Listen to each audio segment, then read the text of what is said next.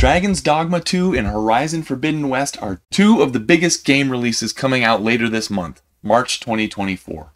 I thought it'd be a fun idea to put together a PC with the minimum required specs for each game, and see just how well they can play on what the publishers are telling us the minimum specs are. So I'm excited to put together this PC. You can see I got all the parts assembled here. It's just a matter of putting them all together. So let's take a look at what we got, shall we?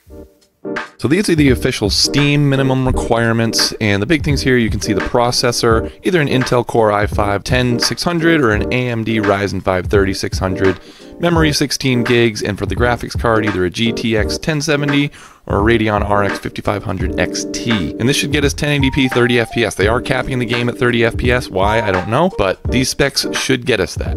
Moving on to Horizon Forbidden West, slightly less powerful specs required. You can see the Intel Core i3-8100 or AMD Ryzen 3 1300X, GPU, a GTX 1654 gig or AMD Radeon RX 5500 XT. But look at that storage, 150 gigs. So you need a ton of storage for this game. And these specs came out after I had already purchased everything that you see here. There were speculations of what the specs would be. I saw GTX 1070, so I kind of based my build on that, but here's what we actually went with for this build. So for the CPU, we went with the Ryzen 5 3600. I tried to find an Intel 10600, but they're really hard to find, and there were ones I did find were really expensive, so the Ryzen was the right choice here, price-wise. GPU, I did wind up going with the GTX 1070. I got this 3-fan Strix one off Facebook Marketplace for $90. Pretty good deal, I thought. So it is obviously used, but this is the minimum recommended GPU for Dragon's Dogma 2, and I'm sure it'll be just fine with Horizon Forbidden West as well.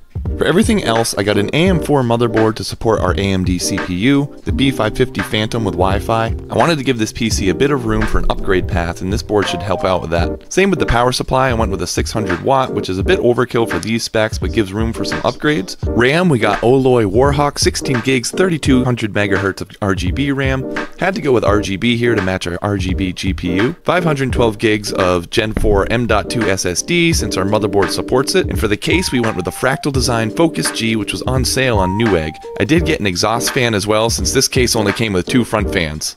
All in, this was the cost of everything, coming in just under $500. So now it's build time. Let's put it all together.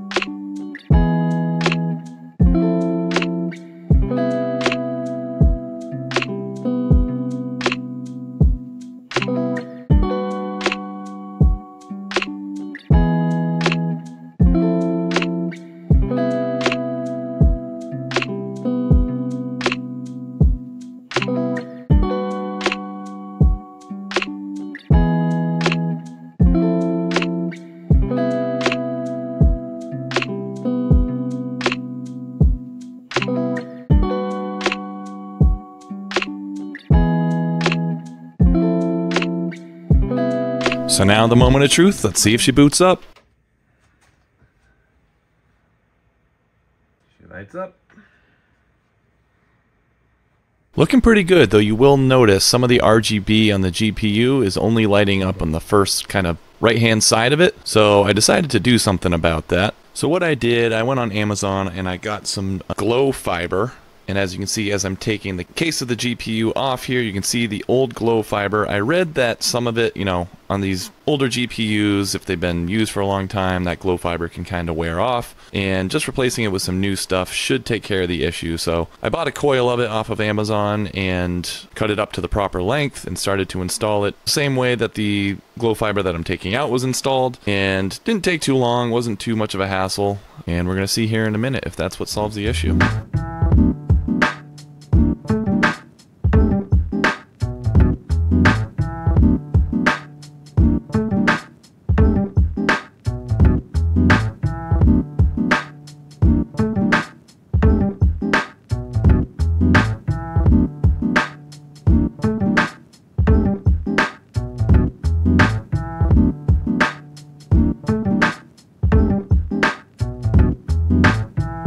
So as you can see, this time around, we got some RGB everywhere.